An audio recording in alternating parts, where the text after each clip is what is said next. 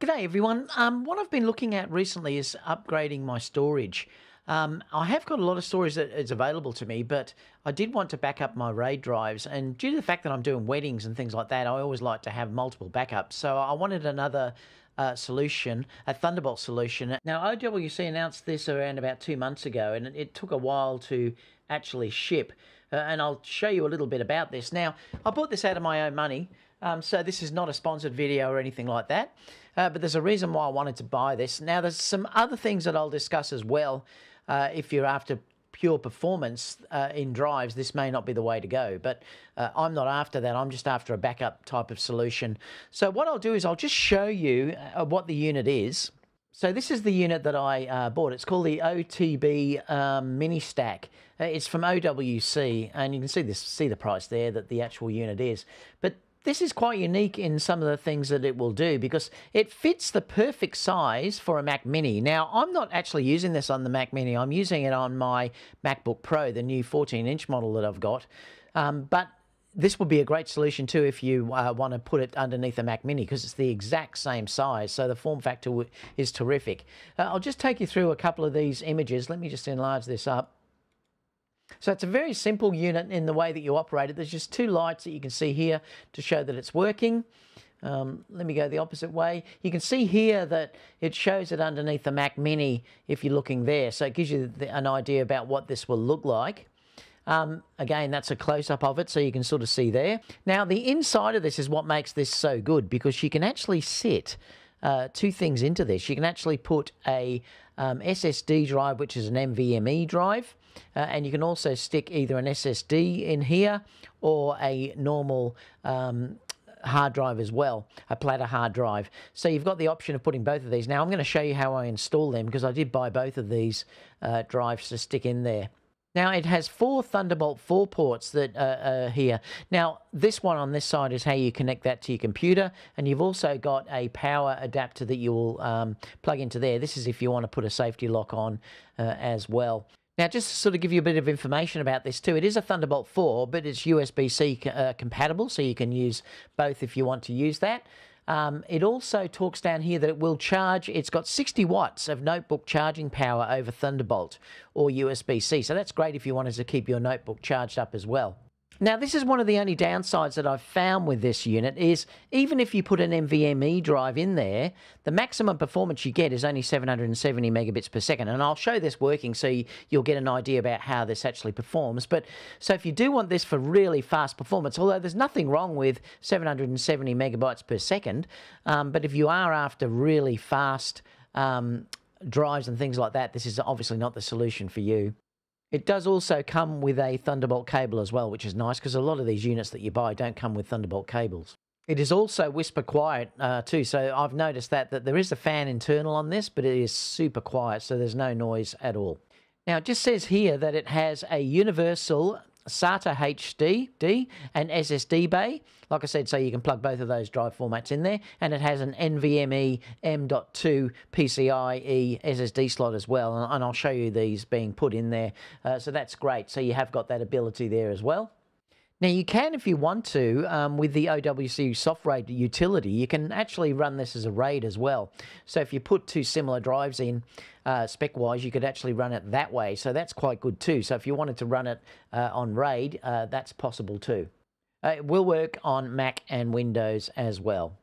Now, just a little bit about the specifications here. You'll see that the device ports will go up to 40 gigabits a second. So, you know, they're very, very fast, and you can daisy chain this as well. So you could run multiple devices off this if they were Thunderbolt as well. So, you know, that's a really good thing to have on this.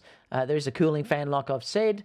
And also, if you want to have a look at what OS compatibility, I'll leave the link down below so you can check what OS this will work with. Also, there's no drivers required on the Mac side. I'm not sure about the PC side, but there certainly wasn't on the Mac side as well. So what we'll do now is I'll open up the case and I'll show you installing the hard drives into it.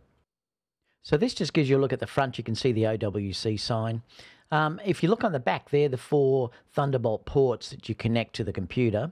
And then if we look on the back, you just have to undo these screws to get into the unit itself. Now you'll see when I open it up, that you've got to also take the power adapter out of the board, and also a clip that you can see that I've undone there as well. Now, the NVMe drive I got was this crucial one. Now, it's only a 1 terabyte drive, and it's actually only rated at 1,000 gigabits per second. Now, that's because the unit itself is only rated for 700 odd in the unit, so there was no point getting a faster NVMe drive.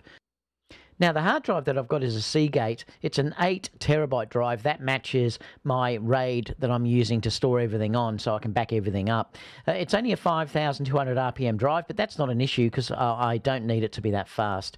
Now, if you look here on the inside, what I'm going to do is I'm going to attach the NVMe drive first.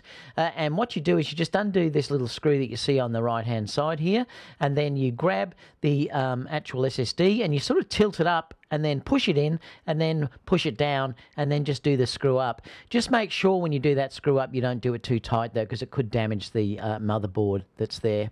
Now, the drive itself just sort of slots in between these slots, and you just push it in, and then it clips into the section there that you just saw. All you have to do then is just use the screw holes to tighten it down so it won't move later on. And then there's also 2 at the back that you put in as well. And that's as simple as it is. Okay, so let's try and see what performance we get out of these drives. So I'm going to select them. I'm using Blackmagic Disk Speed Test here. If I go select drive, target drive. Now over here, these are my drives that I've actually got on here. So I'll test the NVMe drive first. So I'll click onto that and then say open. Now that will open that up. Now if I do a speed test on this now, we'll see how it goes. So you can see here it's up to 652. I'll do this a couple of times because sometimes they sort of average over a period of time. So I'll give it 2 goes just to see what it reads. So the write there is 656 and the read is 783. I'll do it again just to see if it's roughly about the same. Yep, so it's roughly about the same. And the read's roughly the same there too, around 780. Now this chart here gives you an idea about if you're working with this, what type of results could you work with? So it's pretty good. I mean, you're only sort of dealing here that you couldn't work with this 10-bit YUV422. Apart from that, you could work with everything, even down to 2160p, 60p, sorry, in ProRes 422 and Camera DNG RAW. So it's fairly good. Now, what we'll do is we'll try the internal drive. Now, remember, this is only a slow backup drive, so speed really is not important in this. So I'll just sort of stop this and then we'll test that drive and we'll do a speed test on this. I expected this to sort of roundabout be, 180, 200, and that's what it seems to be reading. So it's 164, 165. So we'll see what the read speed of this is as well. 140, 50. So it's about 160 odd as well, around 160 at peak there of 156.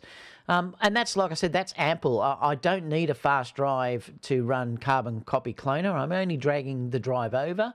After it's done the initial backup, then it's only replacing files that are there. So I was quite comfortable with buying a 5,200 RPM drive. So overall, I'm really happy with how the drive works. Like I said, I wasn't after a real performance drive here because I have other drives that I'll talk about in another video for my editing in video and things like that. This drive really, for me, is only as a spare drive for backing up my RAID system that I have, which is an 8 terabyte system, and also to give me a small 1 terabyte NVMe drive on there as well that I can just use for certain things as well. I love the fact that it is Thunderbolt 4, and I can daisy chain off that if I need to add more devices later on. And obviously, if you have a Mac Mini, this is even better because it will fit that perfect size underneath. But overall, I'm really happy with it. If you have any questions, leave them down below and I'll get back to you as soon as possible. I will leave the link where you can get this, but like I said, I bought this with my own money, so there's no affiliate money or anything like that involved here. And apart from that, everyone, I'll see you all in the next video. Bye for now.